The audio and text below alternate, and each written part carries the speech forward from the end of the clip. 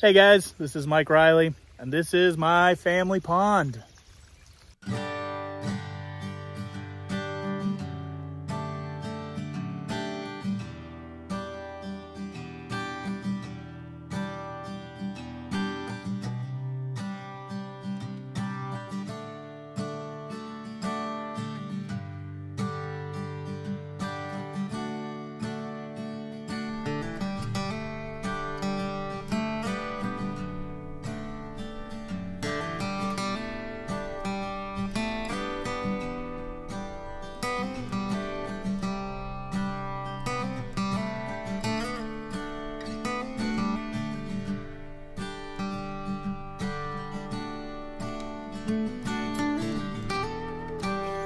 All right, this has been long talked about and not created, but finally I'm here.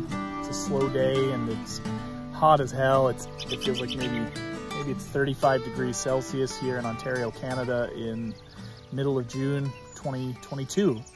I talk a lot. I'm going to try to keep this as compact as possible, but I was inspired by another channel. The name slips my mind right now, but a guy from Quebec in Canada who made an awesome pond.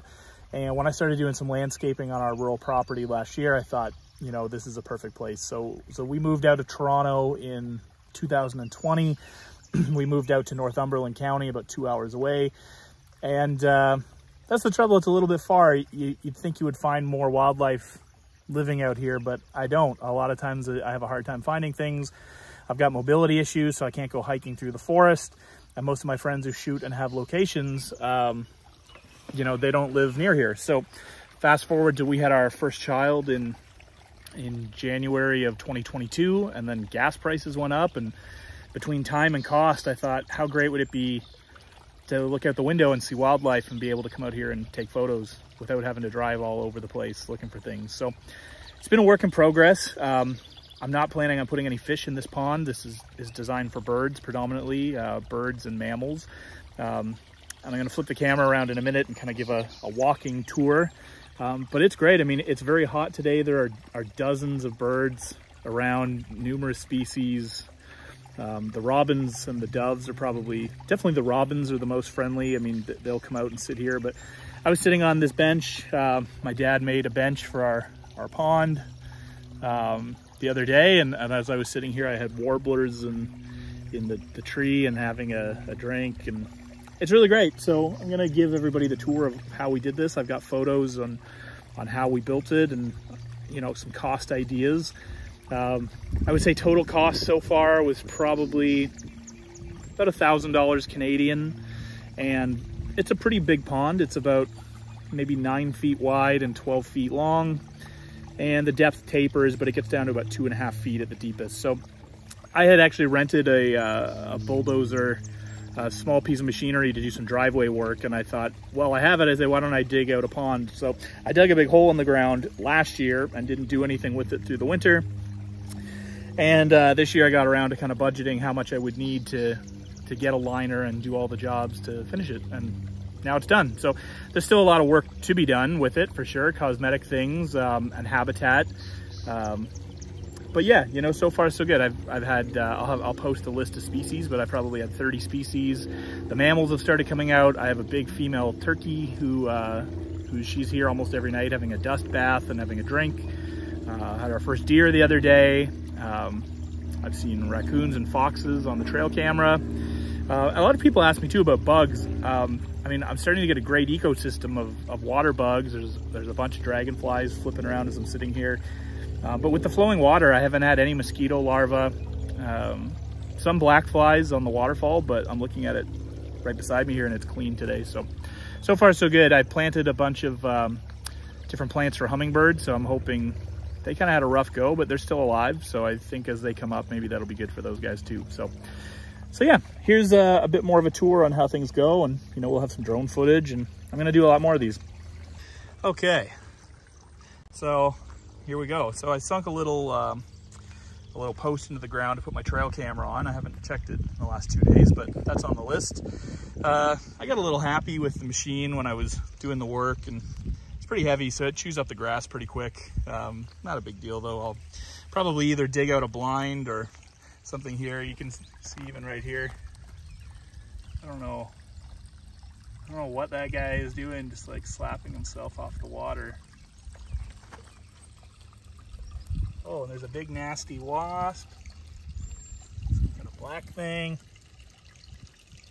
Yeah, I don't know what's going on. I don't know much about this stuff, but so the blind, usually I put the blind here with the idea of kind of shooting out over the pond for reflections.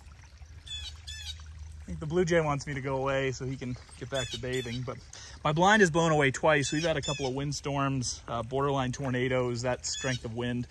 So right now the blind can just stay there. I don't think it can really blow away. They can't get through the trees, so that's sufficient. The robin's back.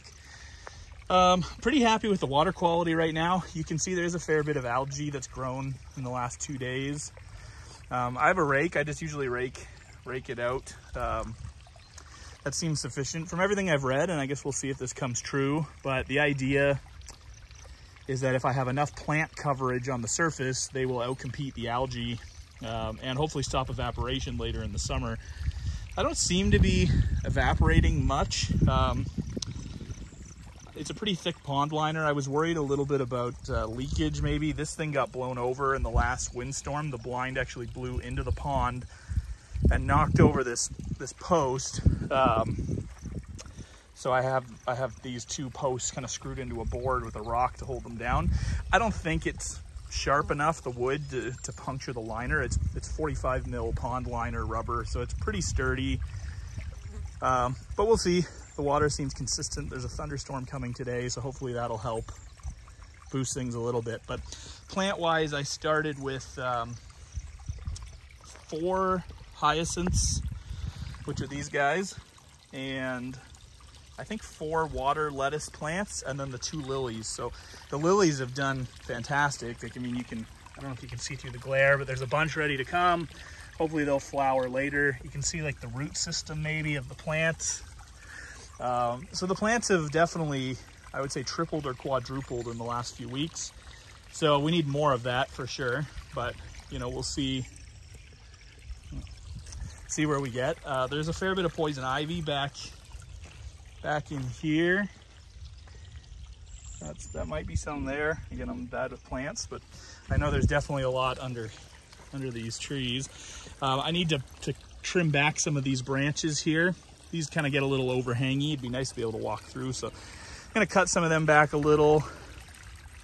The waterfall, pretty cheap. It was like a $30, just a $30 little tray. Oh, there's the black fly larvae. Well, whatever, something will eat it. So yeah, it's just the tray basically. The pump was about $100, and I ran an extension cord to the house. Maybe I'll bury that later, but so the pump basically, I used to have it as a fountain, just kind of splashing. And now I built the waterfall. I actually got all of the flagstone for free from Viking nurseries here in Northumberland County. So actually I got all my plants from them. So I got a few creeping jennies here on the side. Oh, we got a little, I think that's a clay colored sparrow. He's saying hi. What else we got? So these cool perches. These are off a tree I took down in the driveway. Got some nice moss. I think something's been knocking that into the pond. Maybe I'll have to check the trail cam. But yeah, those came off that. Something, that's gross. Something took a big poop on that, so I'm gonna have to get rid of that. I have a lot of issues with animals pooping in the pond. They're disgusting. The birch branch, that came down off one of the trees when I was cutting grass the other day, and it landed on my leg, so that hurt a lot. But yeah, essentially, I mean, the pond is pretty straightforward. I'm getting a little distracted here, but looking at all the maintenance I need to do. But yeah, I mean, essentially, this is what we got. So I've got the kind of the angled, it's shallower on this side, then it angles down into the deep end. It's probably not deep enough to keep critters like a turtle or something. You can see, I mean, I'm about a foot higher on the other side than I am over here. So I haven't decided what to do about that. I'm thinking maybe I'll build up these banks. This is starting to feel like a next year project, but maybe I'll build up the banks so I can get a little bit more depth. because another foot of water would be fantastic, and it would probably open up like what kind of amphibians might live. But there's already a lot of bug life. When you start getting down closer to the water, I don't know if you can see it on the camera, but I mean, things that looks like are laying eggs and starting to take root, which is really cool. Future plans, I think I'm going to build a bog filter. So I haven't decided how I'll do that, if I'll build it above ground or not. And I'm thinking, it's a scary wasp. I'm thinking too, I might dig like a second pond, maybe somewhere over here, like a deep pit, maybe 4 or 5 feet deep and a third the size of this. But then that could be something that, you know, like a turtle maybe could live in over the winter or something. But yeah, this is what we got. I mean, I'm really happy with the clarity of the water, other than the poop and the algae. So, so far we're working. I don't have a camera right now, so I thought I'd try to get this done, do some drone footage of it. I said I got some little worm. I can hear the thunderstorm starting, so I'm gonna try to get a bit of work done here, and then we'll see how we go.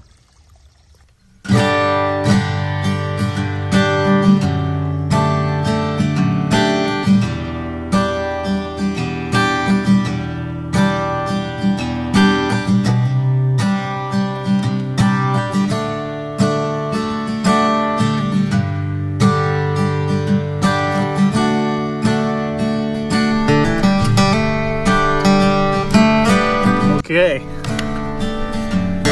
last thing is check the trail cam. That storm is coming in.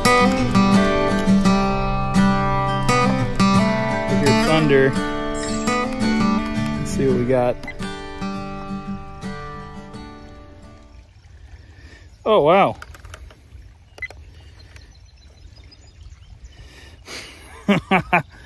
That's cool. That's cool, a raccoon camera right up to the camera.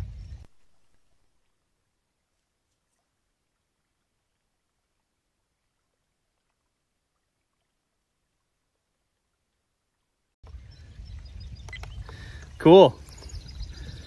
Well, the weather is turning, so I'm gonna steal the trail cam, and we're gonna see how much water gets filled up in this thing today. I got a good chunk of the algae. There's still a bit, but I think that'll do for now. Just got to get these plants multiplying. We'll be in good shape.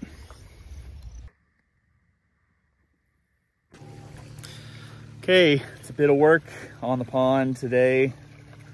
Things are coming along, but now that things are basically covered, it's time to start getting some actual decorating done. And all these ideas I have come with the fact that I've got a bad back and I keep hurting myself every time I come out here. So today I have a helper, my wife, and she's gonna move the big heavy rock all on her own. I'll help a bit.